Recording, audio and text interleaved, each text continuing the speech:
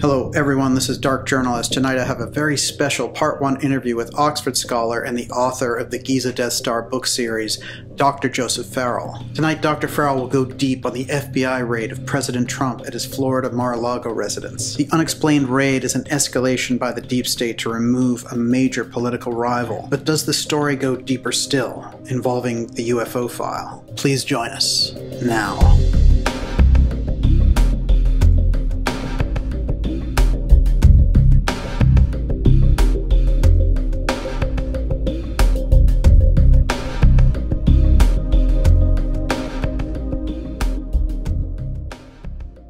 Joseph, it's great to see you.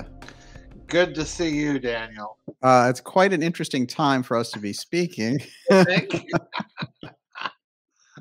Yeah, it is. Yesterday, something rather historic and momentous happened. It's just off the charts, and I've been doing reports on it since then, and the general reaction I'm getting is everyone is just flabbergasted. The FBI raided President Trump in his Mar-a-Lago home looking for something. Mm-hmm. And we had 40 FBI agents and machine guns and all the rest of it. Joseph, what's going on here? And does this sort of cross the Rubicon in terms of political opposition and deep state activity? I've heard that phrase crossing the Rubicon so much since this thing began. And in fact, on my little set of printed notes here, I have crossing the Rubicon. Okay. Right at the top. I'm not flabbergasted. This is not the first time the federal government has exhibited its true nature. The first time being under Abraham Lincoln during the Civil War, when he locked up countless people for disagreeing with his narrative in the North. Okay. Right. You know, in the South, he was invading that. No, this is not the first time. We need to get over the idea that we're the exception to the rule of history, that we're the exception to the way governments have always acted. We're not. We're not. It's here we go again. It's here we go again is what this is. Now, am I surprised that the FBI did this? No, because if you know anything about the FBI, this is one of the most corrupt agencies in this government and has been since its inception. Ask Martin Luther King. Ask all of the black civil rights workers during the 1960s and 50s, for that matter, how they view FBI surveillance and harassment. This is not the first time. Right. Let's not forget the FBI spied on Marilyn Monroe and John Kennedy. You know, I am not surprised that this corrupt organization did this. What I am surprised at is that, yes, this is a crossing of the Rubicon moment. For the simple reason that, number one, President Trump is a relatively powerful individual. He's rich. He has a base of following among the people that is in the several of millions, and they did this anyway. And that should tell everyone there's now a big target painted on you and on me. They won't hesitate to do this to anybody that they don't like. So, like it or not, folks, the FBI and this government just signaled to you that you're in it for your life. There's no two ways around this. That's what they just signaled. Now, here's the problem. If you look at what's done, they have just violated a precedent. They didn't even do this to Richard Nixon. Right. You know, and Nixon, whatever you think of or say about him, there was a lot more prima facie evidence that he had done something wrong than there is with Donald Trump. Oh, yeah. Yeah. Take that for whatever it's worth. So they've done this to Donald Trump.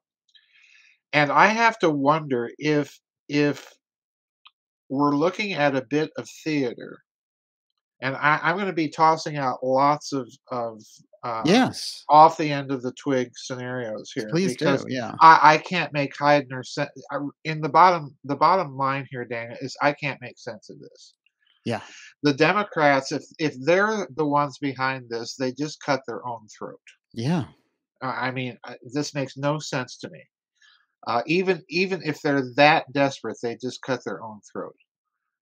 So I have to wonder: is this a play? Is this a ploy to get them to establish a precedent? Which, if the Republicans do manage to pull off this election, in other words, if the Democrats don't resort again to massive election fraud that put this current illegitimate president, grifter, corrupt criminal, demented, senile old man in the White House, and I'm being generous and kind. If they don't pull off another stolen election, then this is going to allow the Republicans to break precedent and go after that party in a major way. And it needs to be done. Hillary needs to be in jail. Bill Clinton needs to be in jail. Chuck Schumer needs to be in jail. All of them need to be in jail. Yeah. What this just did is it solidifies Trump's base. And it also does something very convenient for Trump. It takes Ron DeSantis out of play. Yeah. Now, between the two of them, I'm a much bigger Ron DeSantis fan because he actually takes action. Mm-hmm. He doesn't talk a big talk. He actually takes action. And it's very clear where he stands on the basis of the actions he's taken. That's the other nice thing about it. It puts Trump into the position, and I suspect that the thing that they're worried about now is that Trump signed that Schedule F executive order. A friend of mine reminded me about this. And that basically puts the entire federal bureaucracy in play, that he can go in there and clean him out. And now he's got the not just the authority, but he has the moral base to go in and do that. Right. He's got the support, in other words, to do that. So that's my first scenario. Was this something that was allowed to happen and the Democrats were sucker punched? Because they have crossed the Rubicon here. All gloves are off from this point on out in American politics. There's no more bipartisanship in the sense of the old days that you and I grew up. That's gone. Mm-hmm. That is now gone. This is going to be an oppositional system from here on out until it collapses, which probably isn't far off. Right. Yeah. Now, here's my next question: Did the alleged president know? Did Mr. Biden and co know? If he did, he's probably already forgotten. Yeah. What difference? I was does thinking it he make? planned it, but yeah. Well, yeah. What difference does it make if he knew or he didn't know, or Yeah. if he planned it or didn't plan it? Because the guy is a blithering idiot, and it doesn't matter. So, in other words, the way I'm looking at it is that whoever planned this, it's whoever is running this misadministration. It's not coming out of the Oval Office. This is all part of the holographic administration that it's been since he won the election. Right. Okay, which wasn't fraudulent at all. Right. But Perfectly legitimate. it was perfectly legitimate. And those who think that, oh, my statistics doesn't work this way, well, they're just conspiracy theorists. But Right. anyway, Let's send their names to Merrick Garland right yeah, now. exactly.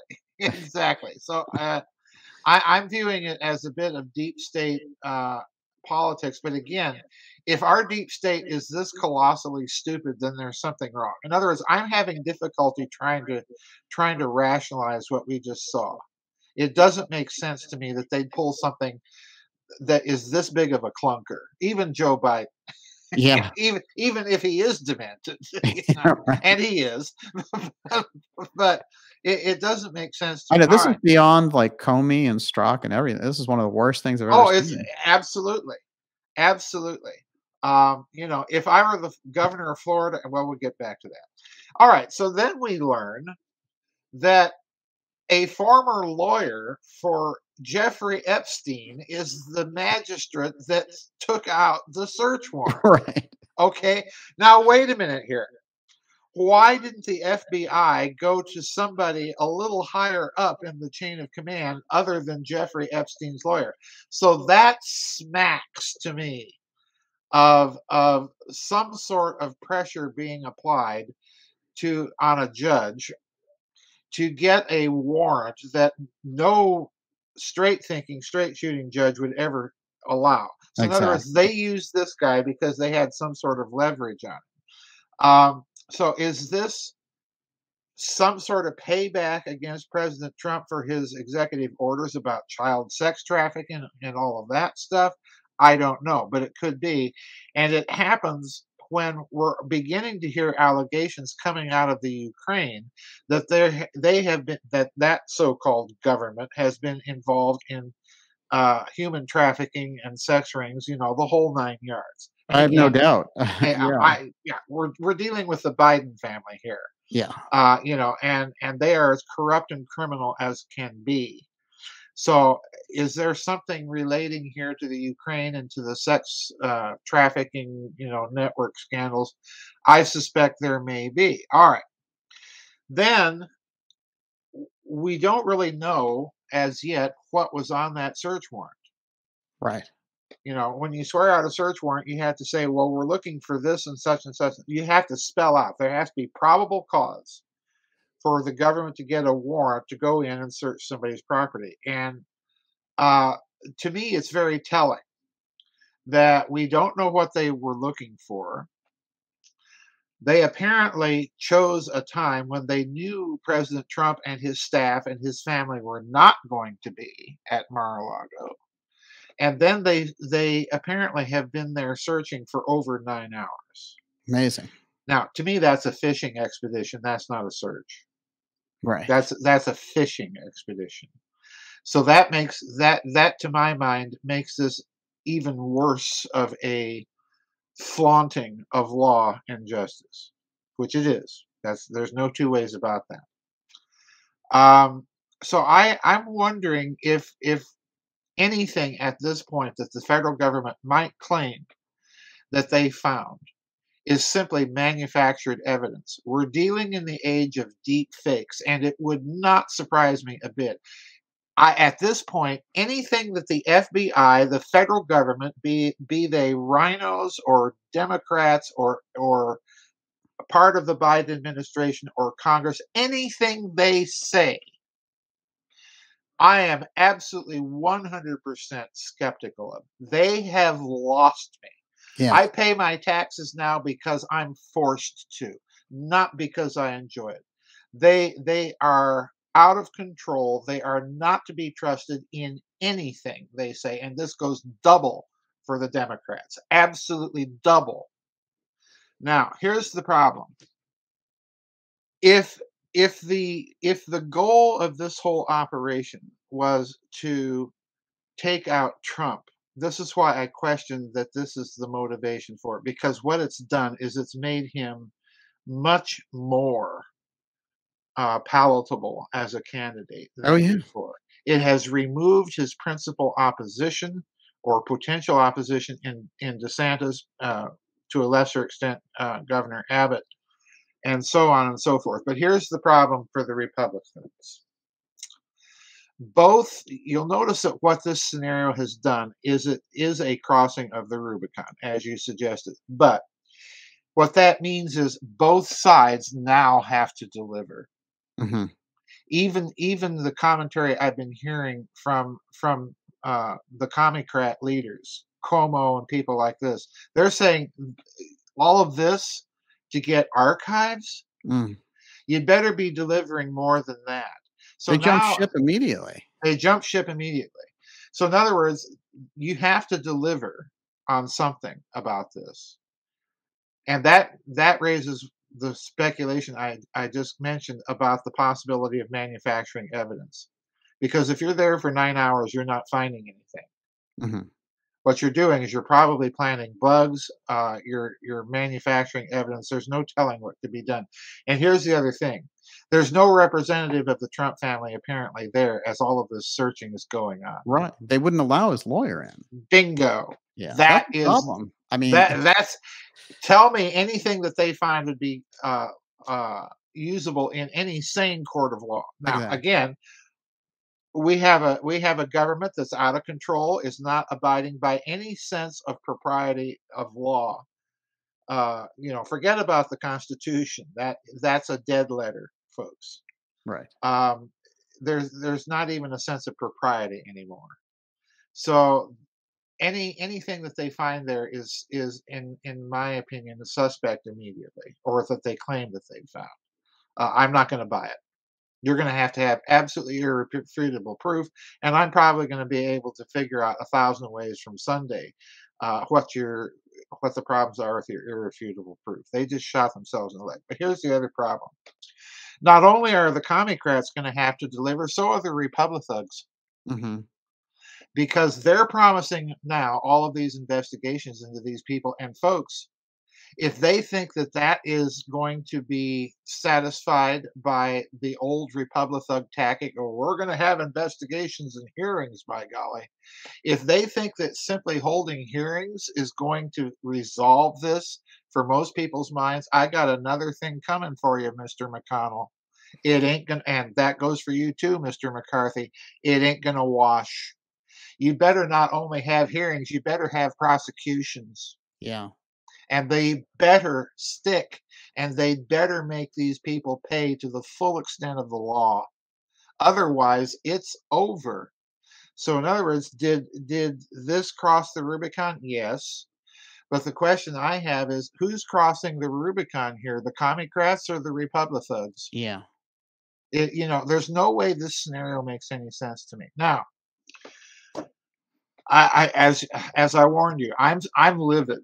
Mm-hmm. I am really livid. I And don't blame you. and imagine how this is playing out right now in Paris, Berlin, Rome, Exactly. Moscow, Exactly. Beijing. What are foreign countries thinking of this banana republic? That's what they're thinking. We've become a banana republic. Well, yeah, with nukes. Right. Yeah, and oh, by the way, who controls those right now? Yeah, right. That's a good question. you know, is it that insane, demented criminal grifter, the alleged president, or is it some secret committee headed by Nancy Pelosi? Right. Who knows? Yeah. They're out there painting their rainbow flags and being woke. It's Hopefully, nuts. it's not Anthony Blinken. That's for Oh sure. yes, hopefully it's not Anthony Blinken. But anyway, it's just anyway. This situation is really bad. Yeah. I mean, there's no two ways about it.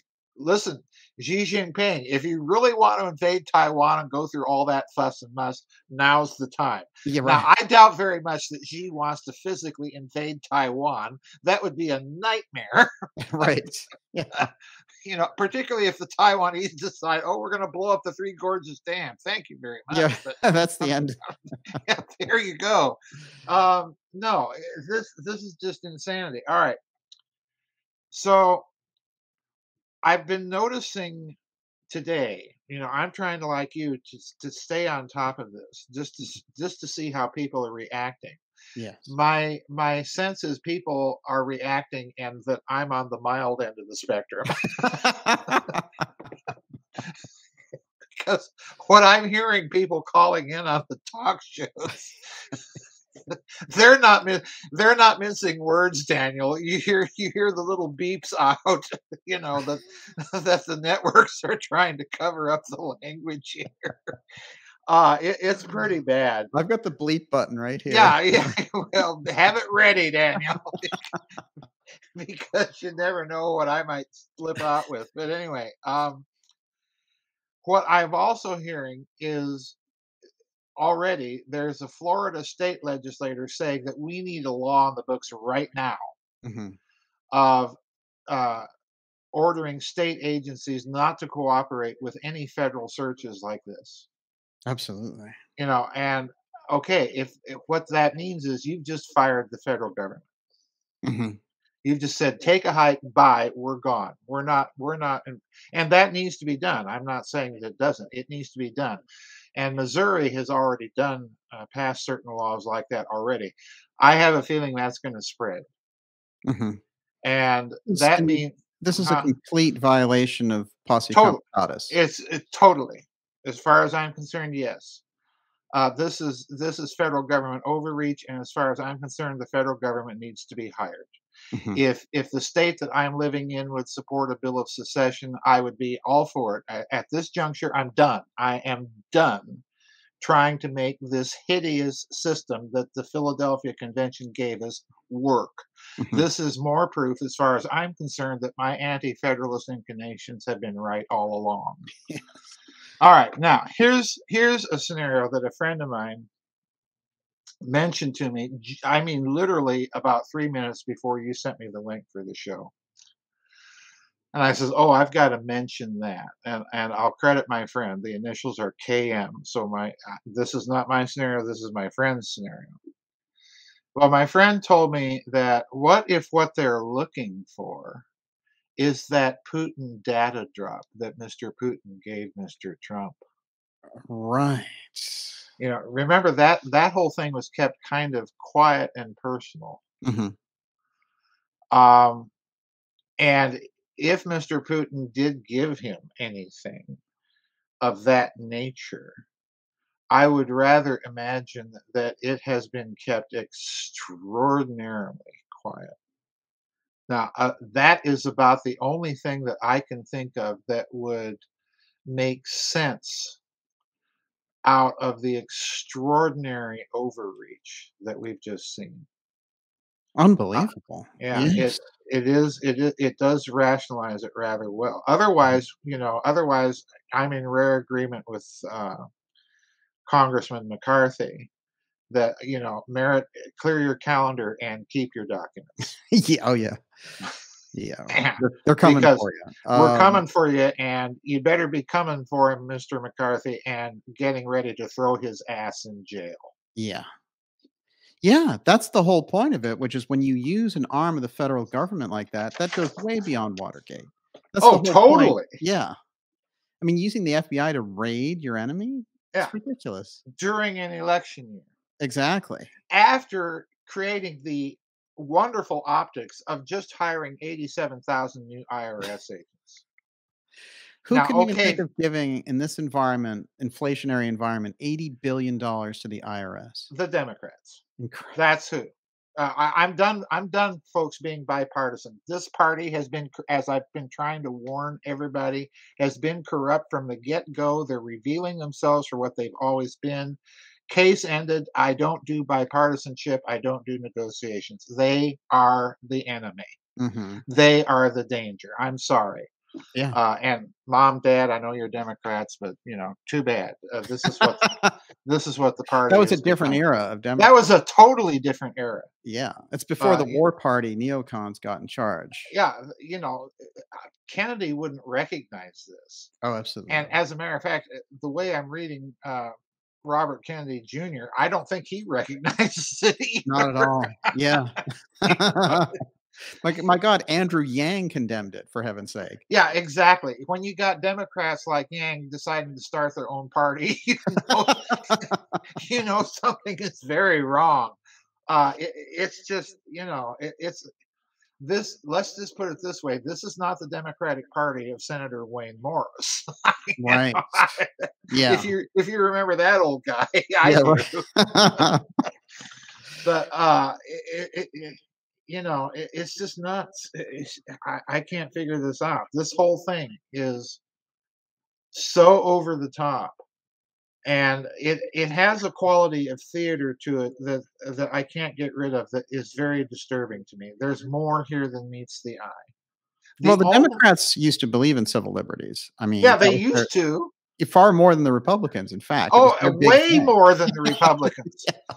As I remember, it was the Republicans that thought, "Oh, hey, it's a wonderful thing the FBI is spying on Martin Luther King." Right. Yeah. And hey, So COINTELPRO, that's a good idea. We need more of that. right, exactly. Jeez. But Joseph, when you look at the steps leading up to it, Yeah. um, there were a few weird, outliers and handwriting on the wall. For Hmm. example, the Strange Jones trial Hmm. and, the Sandy Hook, "Let's get Jones for 50 million bucks" trial. Hmm. And then the unusual fact that came out during the trial that Jones's legal team had sent 2 years of text messages to the opposition by Yeah, accident. yeah.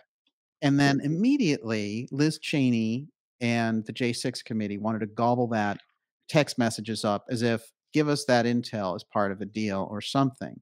Mhm, And then immediately, boom, after that, we have this unusual timing with the raid, and also the fact that the timing takes place mhm, during, the 48th anniversary to the day of when Nixon resigned. mhm, How mhm. do you view that? Like, what's going on there?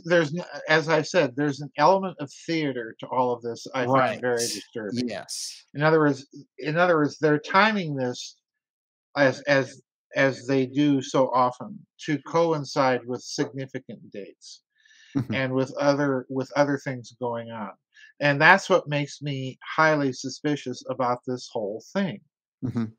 Who does this really ultimately benefit? Well, as far as I can tell from what's known now, the person benefiting the most from this is Donald Trump. Yes, oddly It's enough. it's not Joe Biden. Right. If that nutcase is behind this, he just shot himself in the foot big time. No question. And if this is a deep state action, they just shot themselves in the foot. This is why this whole thing makes no sense to me. Mhm. Um, if there's anything in recent history that indicates that maybe Mr. Trump is playing 5D chess, this might be it. Yeah. Oh, This might be absolutely. it. Yeah, I completely agree. It's such an unusual move because it's so obviously, flagrantly violating the Constitution. Totally.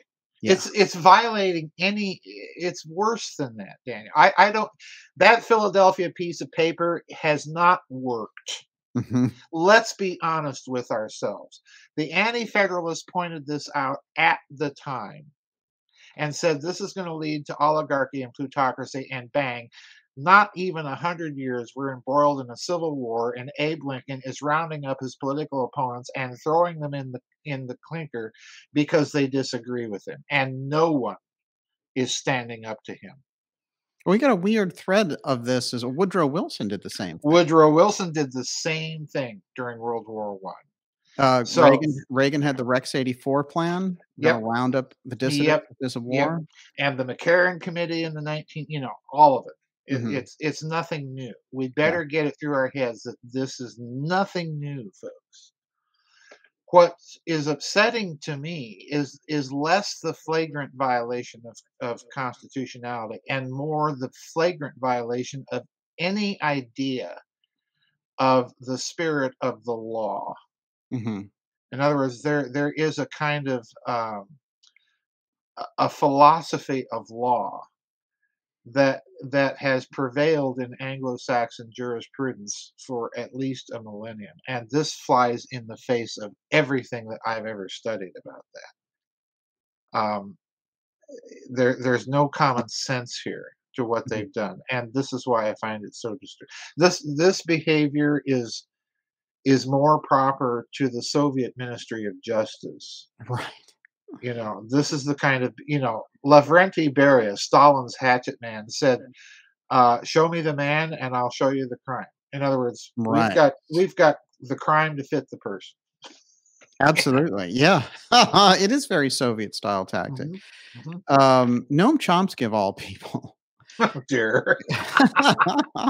Okay. He came out and he said, in relation to the Ukraine-Russia situation, that the United States was now worse and more repressive than the Soviet Union was in the 1980s, because in the 1980s in the Soviet Union, you could get the BBC and Mhm. differing points of view about what was going on, but Right, we're blocking Russian media over right. here from hearing the details about what's going on there. It's interesting to me from all these different spectrums. Everyone's looking at this thing and saying, "What the hell is happening to this country?" Well, the country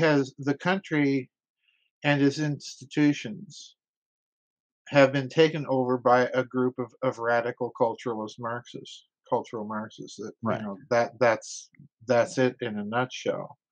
And for whatever for better or worse, they've decided to hide out and hijack the Democrat Party. Um, and if the Republic thugs think that they're going to play the system and the standard bipartisan game and expect things to continue as normal, they ain't going to happen. These are Bolsheviks, Hmm. and they play for keeps. They don't monkey around. Um, that's the problem. And the biggest problem is for me, I think, is the geopolitical one. You cannot tell me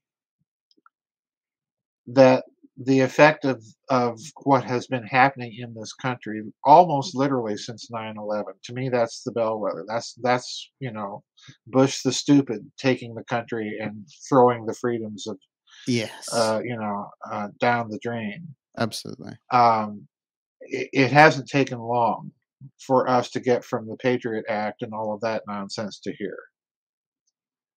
And again, please note, folks, it was the Bush family Yes. that led that charge. And it's If interesting that it's the Cheneys that are so hardcore in getting Trump right Yeah, now, including bingo. Dick Cheney doing a commercial saying Oh, the biggest threat to the republic is Donald Trump.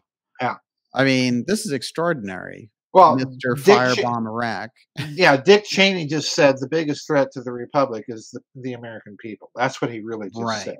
Right, right. I'm sorry, Dick, but your name is very apt, and you know, I used to joke that Martin Bormann was like Dick Cheney without the warmth and charm. Now I think I have to turn that around. Dick Cheney's like Martin Bormann, but without the warmth and charm. Um, And the mechanical ticker, and that's the mechanic, the yeah. fifth one or sixth, who knows what we're on? How symbolic can you get there, right? Exactly, Yeah, exactly. He's like Tin Man. He doesn't have a heart. exactly. Um, it's just Unbelievable. I thought it was interesting though that portion of the establishment Republicans still in a death grip to get Trump out of the picture, even after they removed him from office, tried to impeach him, et cetera, et cetera. Whatever it is in that battle with Trump, it upsets the plans of the deep state to such a mhm, degree that they have to come out bare fangs and all, mhm. no cover. Here's raids, here's Merrick Garland, here's insane Biden, and they have to make sure that they stop Trump. Why? My guess, and you know where I'm going to go with this, but my guess is it has to do with Roy Cohn Yes. Yeah, absolutely. because they showed the same kind of knives out for Joe McCarthy, Right. and come to find out that there was a lot more going on there than met the eye. Mhm. Once you actually read the transcripts and not what Ed Murrow is telling you on CBS specials to think about the guy. There was a lot more going on, and I strongly suspect that it's related to things that are very old that were close to being uncovered during that committee era in the 1950s. And to this day, Daniel, we don't know exactly what Roy Cohn told Donald Trump or vice versa. But Exactly. if ever there was a swamp, you pointed this out many times, and I've been borrowing it ever since. Roy Cohn was the original swamp creature. Yes, You no know, he, question about it. yeah, and no, there's no, yeah, just read about the guy. I mean, you talk about a sleaze bag, a worm crawling through every sewer that he could. That was Roy Cohn. He knew the blueprint for the deep state. Yeah, he knew it. Yeah, if anyone did, he would. He would have. Friends with J. Edgar Hoover and in the pristine, uncorrupt, and totally above board FBI. Mhm. Um, you know, Yeah, if this is a anybody if pattern. anybody knew things, it was Roy Cohn. So who knows what Trump, and as you've pointed out many times, Trump's uncle at MIT is another weird connection. Trump, in other words, Trump comes into office. I go back to what I said in the original 2016 election. He comes into office as a deep state candidate, Mhm. but he's just a different faction of it. Right. And what we're also seeing, it's interesting to me, Daniel, that um, in the commentary that I've been seeing and listening to on the news since this went down, there's more and more people writing about that this is the factional infighting of the end game manifesting itself. And Oh, neither faction, none of those factions involved, have the slightest concern for the American people. You're down to the final few chairs in the game of musical chairs. And that's what this is really about. And that could be, who knows? that's very interesting. Yeah. How does the end play out? At this stage, I think it's very clear that the powers that be want to split this country. I don't think that at this point it's avoidable.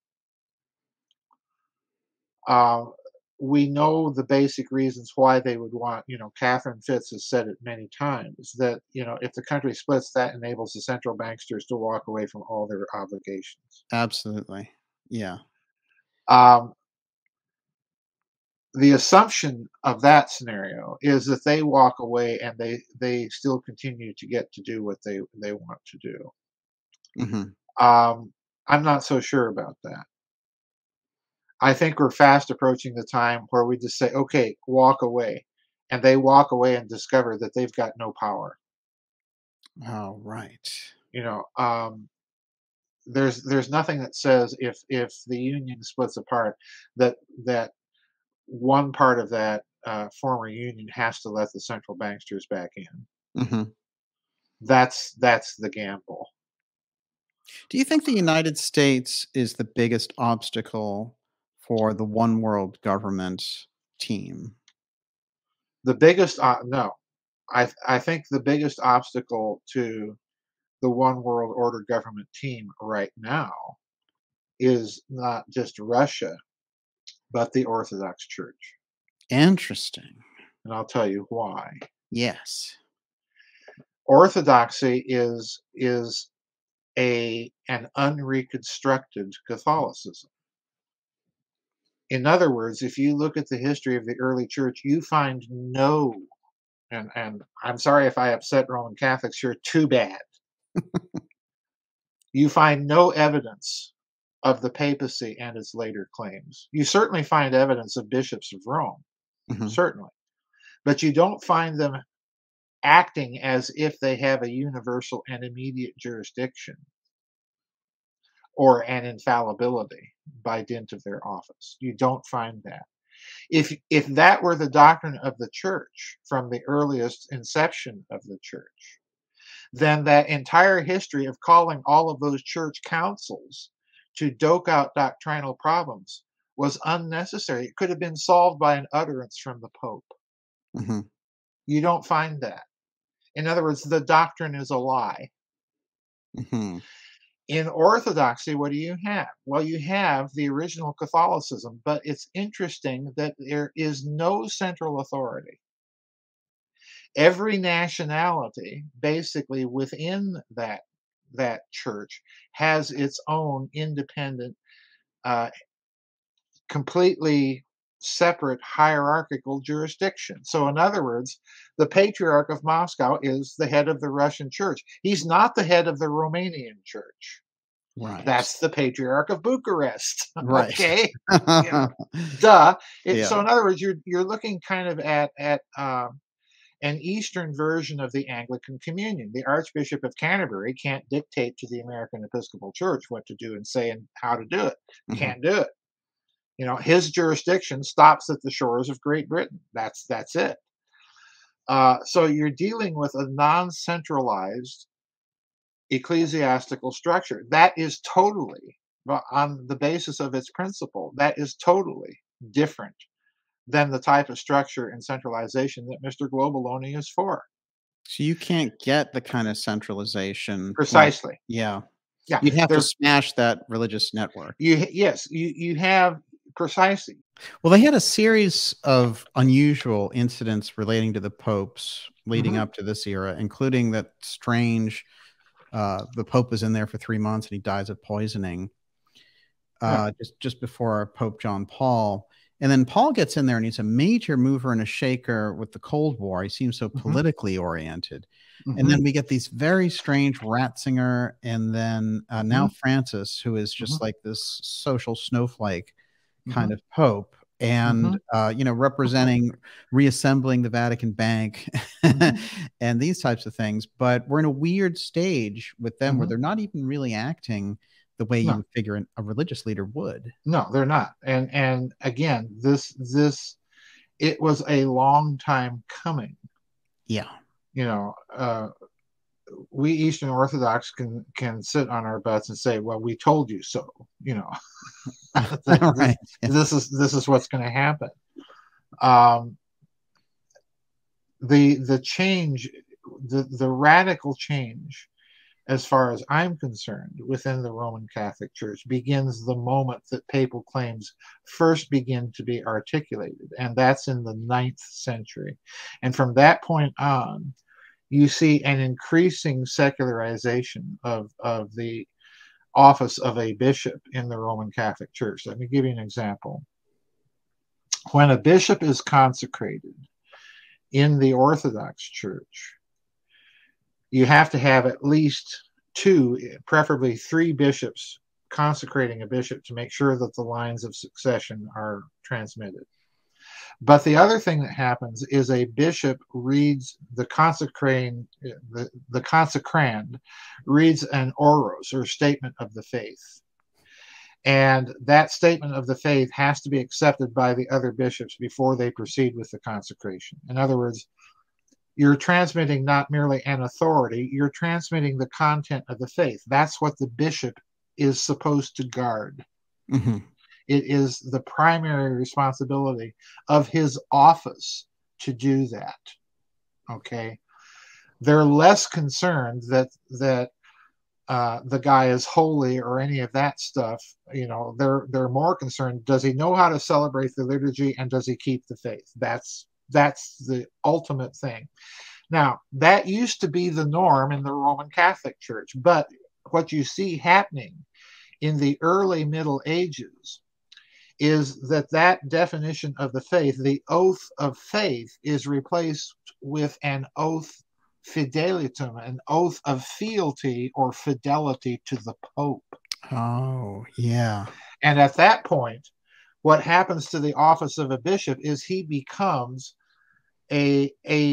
literally an ambassador or representative of the papal office rather than a figure in his own right representing the continuity of the faith. Interesting. Now that reminds me a lot of when Hitler takes over and he has bingo, the army. Yeah.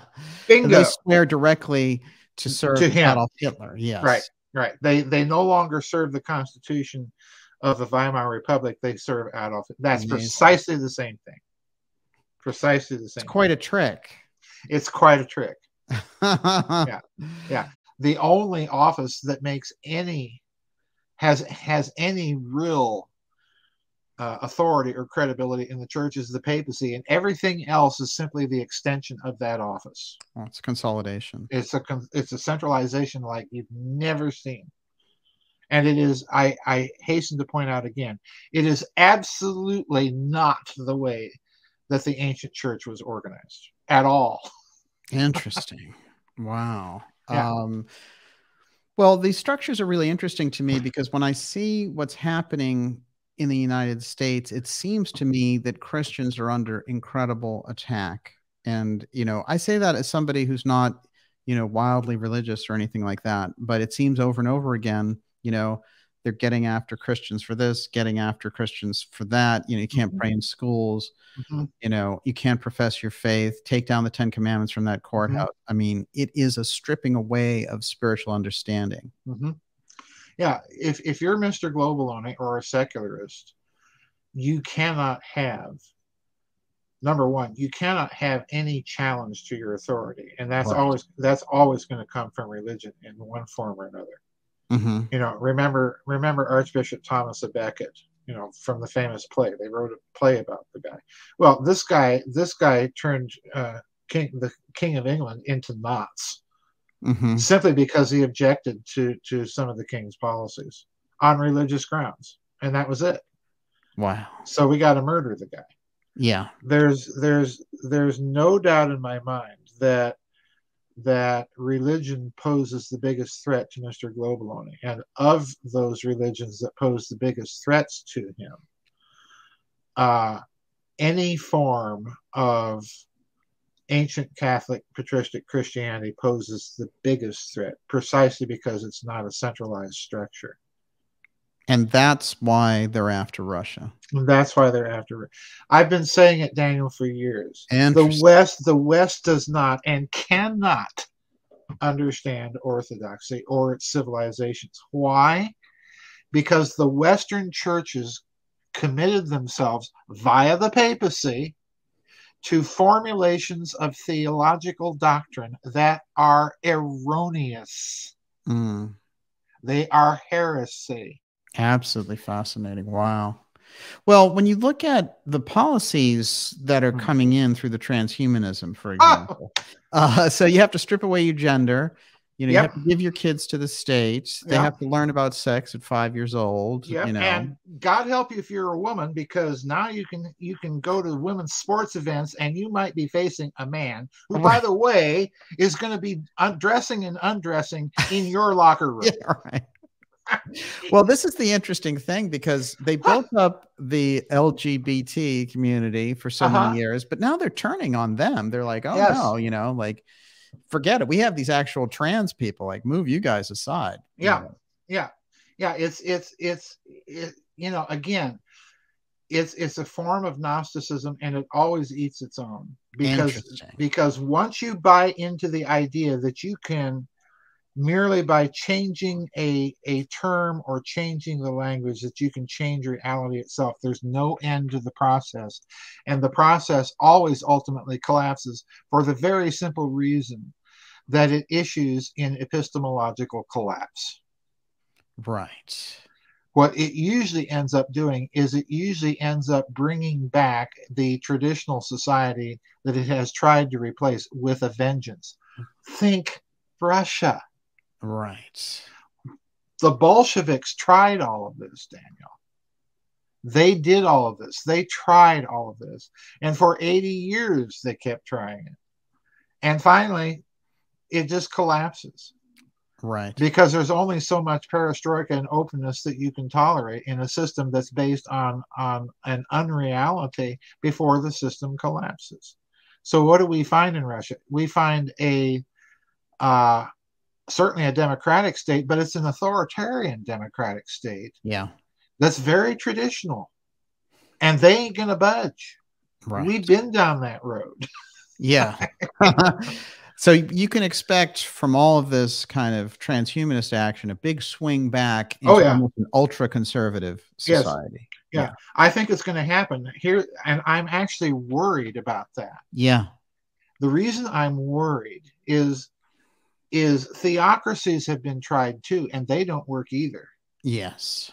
And we can see, we had a theocracy, again, thank you, papacy, in the West. and what did it do? Well, it ended up burning people because they had different opinions about it.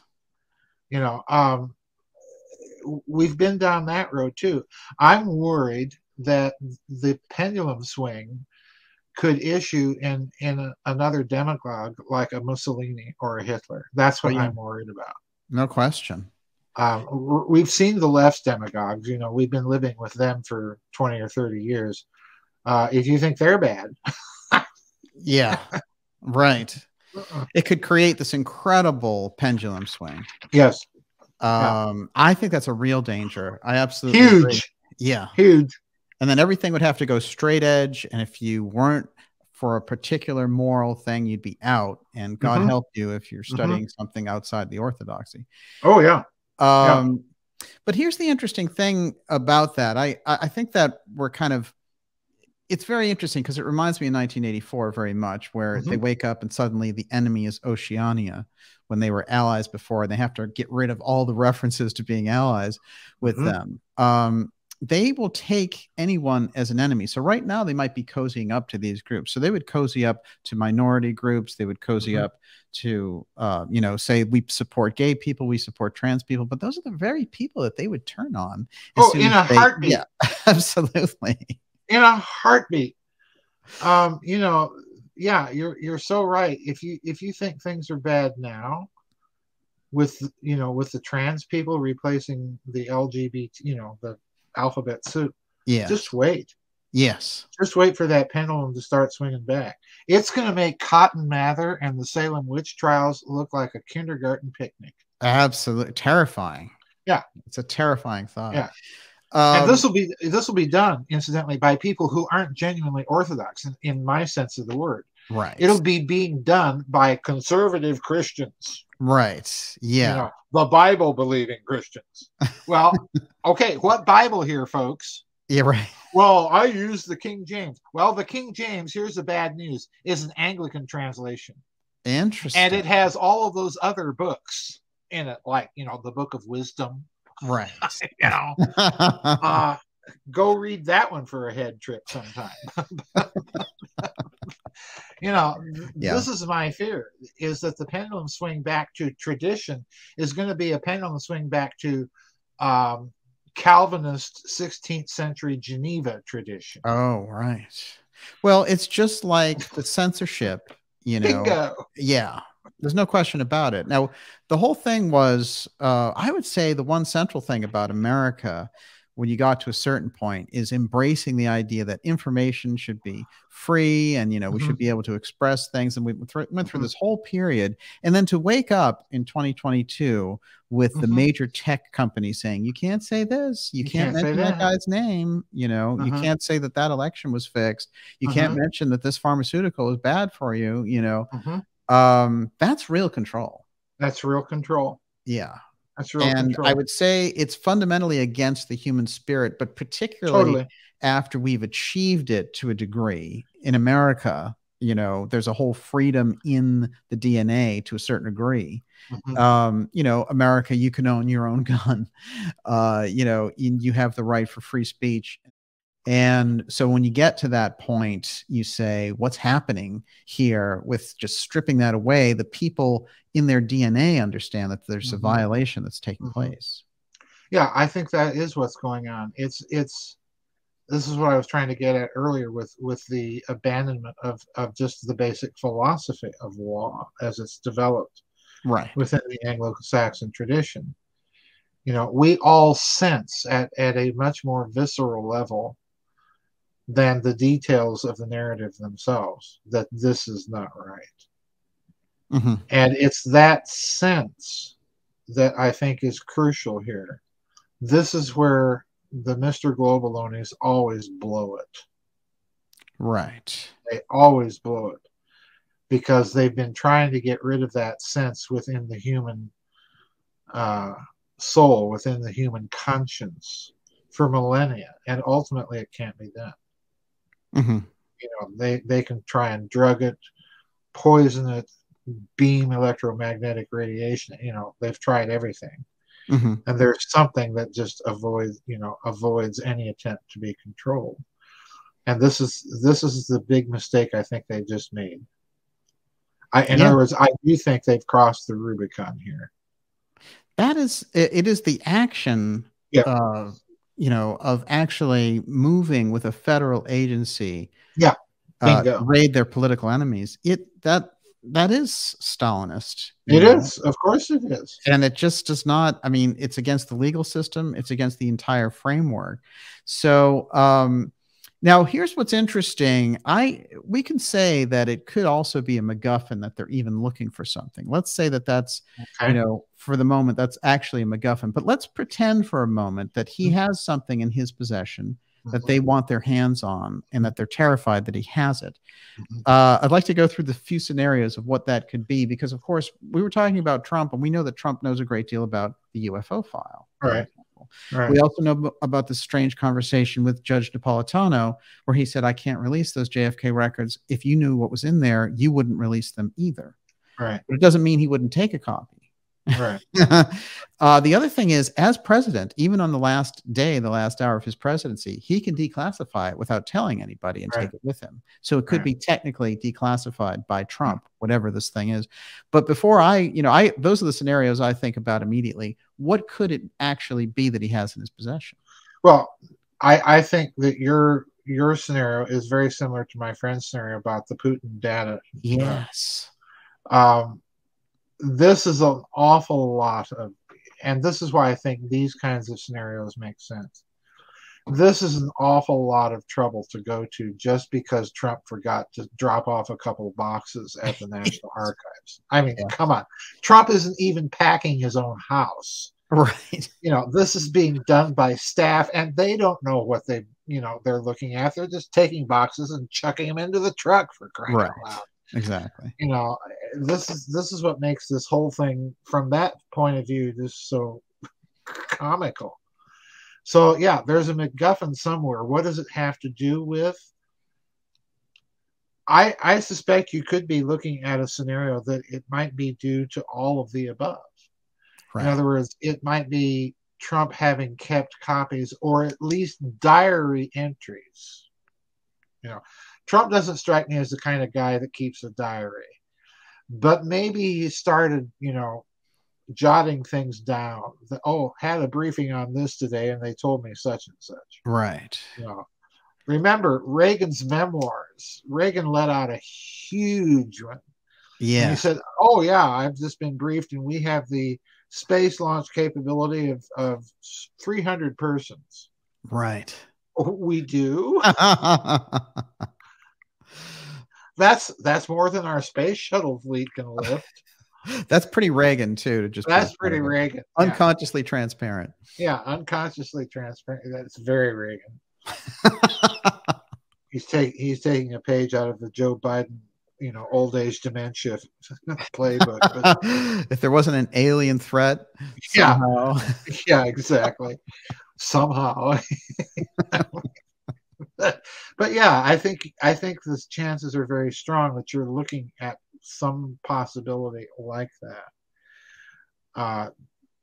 Portion of the UFO file, that would be right up there, because it's clear they want to control that narrative. Yes. And they don't need loose cannons like Donald Trump out there with his own thoughts on the matter.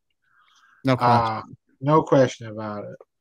Well, I go back to an unusual thing that happened January 4th, 2021.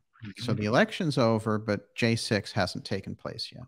Right. And there's a guy who is online, a lot of conservative commentator, and he keeps getting these people from the White House feeding him different things about what's going on. And his batting average was pretty good. And the guy is around a lot on podcasts. His name is Jack Persobic.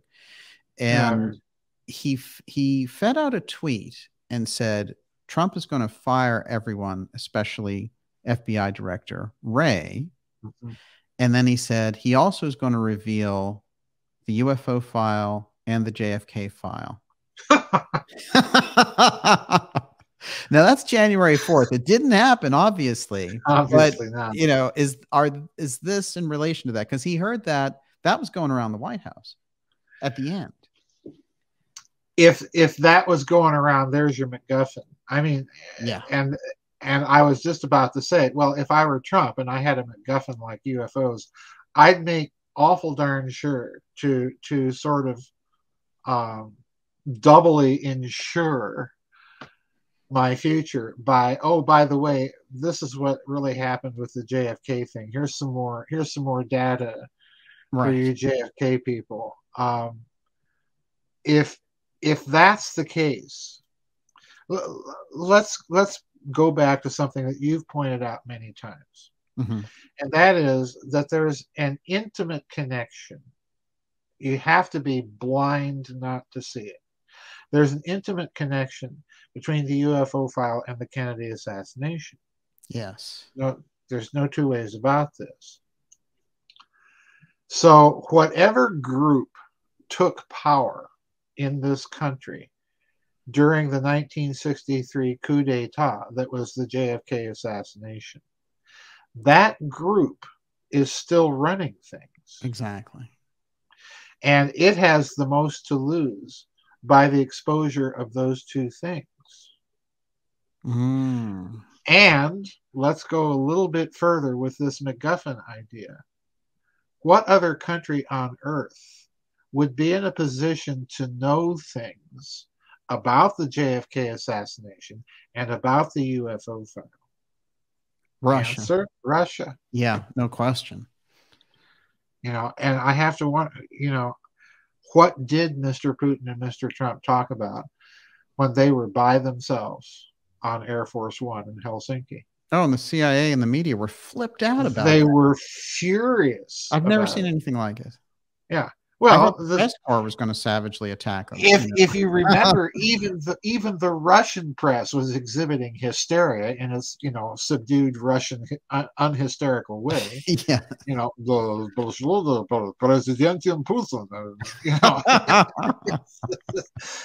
You know, they were clearly wondering what in the name of sense was going on, even over there. So, you know, who knows? Well, we've had this problem since JFK and Khrushchev, because JFK and Khrushchev were like, we just want to be alone with the translator. That's it. Yeah. And you've pointed out that Putin speaks pretty good English. Yes. That's a big deal, because that means even you could cut the translator out. You know who else spoke English? Who? Stalin. Oh, that's fascinating. There's a ding, ding, ding for you. And here's something that people don't know about that. For the most part, Stalin never let on that he could understand it. Interesting. Mm-hmm. Huh. Never underestimate Uncle Joe. Well, they're upset with Gorby and Reagan sitting around talking about alien invasions. For sure. And getting rid of all their nuclear weapons. Yeah, right. The zero option. We're just going to get rid of nuclear weapons. Get rid of them. How's that work exactly? Who knows? What are you going to do with Pakistan? Yeah, I can see that conversation. Mr. President, we can't do that because that'll mean France is the world's leading nuclear power. We don't want that. Joseph, you talked about this before, but what's interesting to me is how the nuclear thing is coming up in such cavalier ways around the Ukraine-Russia situation. And they're just like, oh, there might be a nuclear exchange, you know, like, and they even put out a PSA, the Biden administration, about going into this building and protecting yourself, you know, just in case, but wear a mask, you know.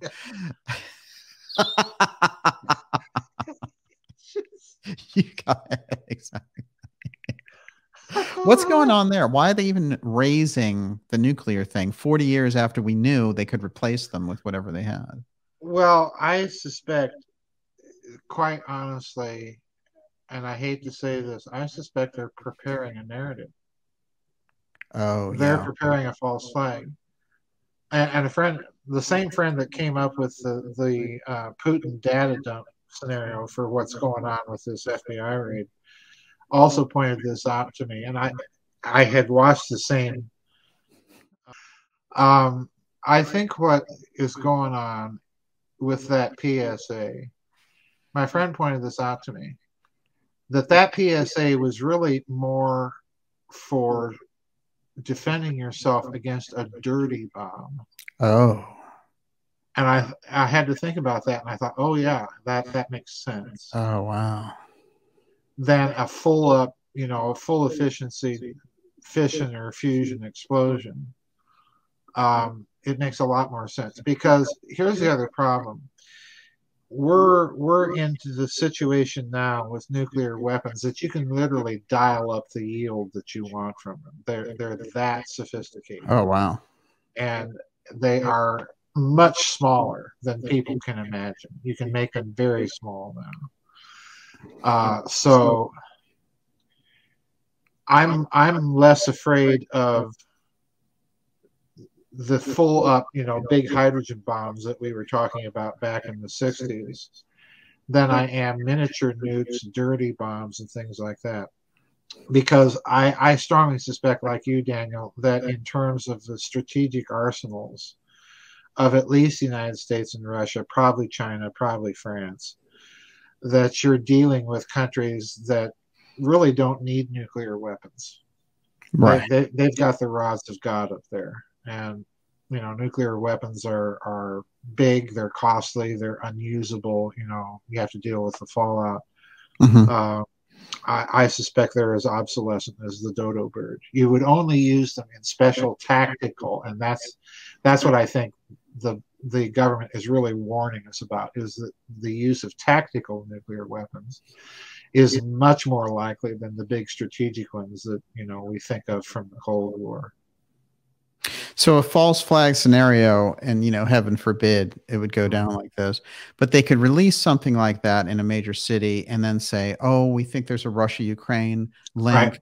and heighten the tension there, and also gain a kind of emergency powers ability at home, which would kind of, you know, fend off the fact that they only have 30% approval and can't really govern.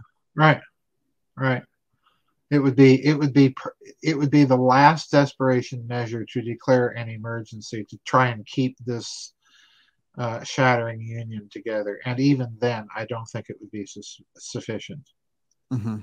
I don't think that kind of emergency is going to be believed, for one thing, by the vast majority of the population, and for another, they have the problem that all explosions, you know, explosives have these little taggets implanted in them so that you know exactly where the explosive was made. Mm-hmm. Well, the same thing actually is true of the plutonium and uranium in a nuclear weapon. You can more or less tell where that came from by its, you know, minute differences in chemical composition. Mm-hmm. So you'd literally, if they were to have a false flag and try to blame it on the Ukraine or Russia, they would have to, first of all, take the conventional explosive in the nuclear device and make sure it came from a Russian or Ukrainian source. Right. That could be difficult. And then on top of that, they would have to make awful dang sure that the chemical composition of the plutonium or the uranium was identifiable as a Russian or Ukrainian source. And that's much more difficult. Interesting. They've got a big, you know, and then they'd have to convince everybody that they were telling the truth. Yeah. Yeah. Or just say it and then not let any of the international press in, you know, just keep us hypnotized with MSNBC. You can picture that now. or The View. Right. Rachel Maddow, oh, the Russians are nuking us. Yes, they are. Oh, the sky is falling. And we have John Brennan as our special guest today. Oh, geez. We've got to do a television show. That's good. I'll give you a point for that one, Daniel. Oh boy, unbelievable. Let's take a look at this scenario of Trump and the UFO thing, just to round it out. Because I do think that Space Force is underappreciated in terms of what it is and what it was built for, and also the fact that Trump was behind it and accomplished it when it seems like nobody else could, or they didn't want it out there. But the idea that I can bring back the UFO file and the exotic technology wing back under executive control. And there's been a number of different ways where they've tried this. Certainly Reagan tried it with Star Wars. And they may have scared him into doing that by saying, oh, there's big aliens that are refueling on Saturn and all that, which could very well have been true. But whatever it happens to be, Trump builds the Space Force, and then the UFO piece falls under that. Therefore, the president's in charge because he's the commander in chief. Bingo, I have charge over the UFO file again. Now we go, and the Biden administration takes over. They kind of ignore the Space Force. but they're hot on the trail of anything to get Trump. So the J6 Kangaroo Committee, the primetime hearings, even though nobody watches, and the fact that they say we're coming back in the fall with this, even though they know that, you know, it's going to, like Liz Cheney is going to lose office and things of this nature. So what's interesting to me when I look at that is there's a definite get Trump piece in all this. And the idea that he would know the key there in the deep state, they don't want him as a competitor for sure, especially as a result of his association with Roy Cohn. And Roy Cohn has a weird tie-in to advanced exotic technology, which you've pointed out with the Torvald document. And the way that I look at that is I see too many crisscross things around Trump relating to this. So let's suppose then that the MacGuffin is that he took the UFO file reference there, that the document references the UFO file. Shortly before he left office, he had a strange interview with his son where he started talking about Roswell and how many very strange things happened there in Roswell. You know, this kind of thing. And then as soon as he did that, and Biden gets in office, then suddenly you have Obama's talking about, oh yeah, there's all kinds of UAPs and stuff out there that we don't know. And then Clinton is like, yeah, there's a lot, you know, there's all kinds of UAP. And so they want to take it over as soon as he's raised it to a certain point. So could this be a chess match with the ultimate piece being played now, the FBI raiding to try to get the UFO file back? It could be, and I'll tell you why I think that. I think the UFO ET thing is sort of the last card that they have to play. Right. You know, I'm following Carol Rosen's idea here. Yeah. Rosen affidavit. It's the last thing. Interestingly enough. Yeah, interestingly enough. And they have to be, here's their problem, and this is why they're afraid of religion, by the way. Ultimately, this is why. Because with Judaism, Islam, and Christianity, those specific religions, you have religions that are not afraid of the idea of ET or other life forms, because it's part of their traditional belief and has been for a very long time. Interesting. The only thing that those religions are going to tell you, however, is you've got good ones and bad ones. And how do you distinguish between the two? Now, there's really only one religion that answers that one thoroughly for you. And we all know what it is. What they have to do, Daniel, is if they're going to play that card, this is the conundrum that they've put themselves in, because they were angling to play that card since the end of World War II. They knew they had to. Why? Because they had a UFO problem. Right. You know, and they couldn't explain it. So anything that they can do to control the interpretation, in other words, to control the narrative of what they're dealing with, they're going to do. Interesting. I suspect very strongly that they are going to try to present ET, and you can argue both scenarios here, and they're perfectly capable of pulling either one out of their hat. But I suspect they're going to try to argue that ET is really bad and we need to prepare to fight ET. Now, they might decide to go with the ETs are space brothers, and we need to listen and do whatever they tell us to do. To clean up the environment. Or to clean up the environment.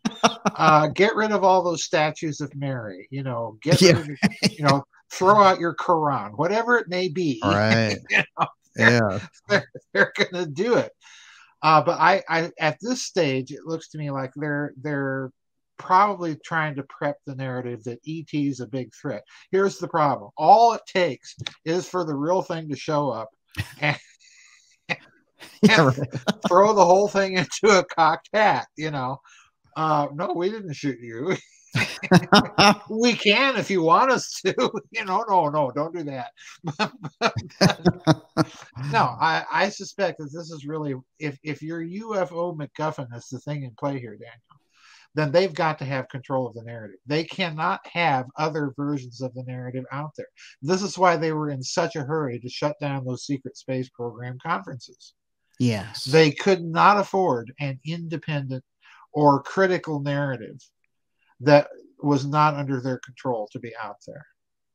Could not. No question. There's a problem there because you had history, science, finance, right, and geopolitical references all in that. It wasn't a fantasy story about inner Earth princesses and things. And you've also set up, if my speculation is true, you've also set up a gigantic financial infrastructure. Yes. To fund secret research. Right. And so secret system of finance. Right. Yeah. Right. You have to control the narrative because that system depends on that control. Is there any possibility that a guy like Trump knows the system well enough through Cohn that he can tap into the secret system of finance and they're like, hey, like this guy can tap in to our exotic technology pool and our secret money pool. He needs to be that's a possibility. That's a possibility. Because there's a money factor with Trump. There's a money factor. This is what I find so very strange about those McCarthy committee transcripts that I ran into. Yes. Because it's very clear that they're talking about UFOs, and it's very clear that they're talking about some sort of system of finance that no one really wants anyone to talk about. Right. And you put these things on the record. Yeah, they're on the record. Because the UFO field somehow missed that the McCarthy hearings had a huge UFO component. Yeah. Joe McCarthy, who's going to make, I didn't. He's the last one I would have thought. But when you stop and think about it, he's at the height of his power right during the 1952 UFO flap. You don't think Joe McCarthy, with his, steel trap of a memory, is not going to know that there's something going on with all of that? Right. And that he doesn't know anything about that UFO? No, not a chance. Mm-hmm. Not a chance. Cohn's pretty young when he comes into that. Cohn is extremely young. Yeah. And, you've got the big UFO flap, and lo and behold, the first thing that he starts doing in the committee hearings on Monmouth is trying to poke around the UFO problem. And poking very well. Yeah. So, there's some sort of connection to Trump to this whole thing. Would Trump have known about that secret system of finance? I suspect that given Trump's background, particularly in the kind of development that he did with casinos and real estate and resorts and so on and so forth, I suspect that all it would have taken for an individual like that to figure out something is going on is simply to be aware of certain details and put two and two together. In other words, what I'm suggesting here is no one needed to have told Trump about this. He could probably have just observed certain things and come to that conclusion himself. Now, on top of that, given the fact that he is in the businesses that he's in, casinos and real estate and resorts and golf clubs and so on and so forth, he would be in a unique position to see the money laundering going on in those fields. Add on top of that Roy Cohn and his connections with mob and mafia and so on. You've got the perfect candidate for someone who, if he's not in on the secret system of finance, he's certainly in a good position to guess that there is one. Right. Yes. And there are those who know that are in the loop, and there are those who are just operate completely on the outside. Yeah, and they may have a suspicion. Yes. Now, Trump is one of those individuals that I strongly suspect would be likely to have a suspicion and would be one of those individuals given the fact that he had to have played that side of the fence in order to even to get Trump Tower built, and to begin with. Oh yeah, he had to play that side of the fence. There's no two ways about it. I strongly suspect that he's one of these kinds of individuals that may have been able to weasel his way into that system to a certain degree to obtain what he wanted. So in other words, I'm suggesting he may have had dealings with it. And knowing him, he would have dealt with it to the extent that he had to without becoming completely compromised by it. Mm-hmm. That's what I think. If there is a deep state faction that's behind him, this is where it's coming from. I've always said this, that his deep state faction backers are going to be coming from the mob and the casino business, right? Because they're the ones the most heavily hit by Obamacare at the time. Yes, and he got rid of that Obamacare tax. Bingo. Yeah. Yeah, so that people had that extra $400 a month or whatever it was, and the casinos could thrive once bingo again. Yeah, bingo. Yeah, he always struck me as being a deep state candidate, and if there's one faction I would suggest that it was behind him, that was it. And that faction in turn is going to have those connections. If my hidden finance hypothesis is correct, and I think it is, then that faction in turn is going to be involved at some point with that hidden system of finance. So put all of that together, and you've got a Donald Trump that knows something about it. Fascinating. Joseph, remarkable information and insight. Stay right there, and let's go deeper on the secret system of finance behind these elaborate political gestures in part 2. Now, that will be available at darkjournalist.com this weekend. Of course, you can find all of Joseph's work at GizaDeathStar.com. We'll be watching this story closely for you. Please join us Friday nights at 8 p.m. Eastern for the X series. See you soon.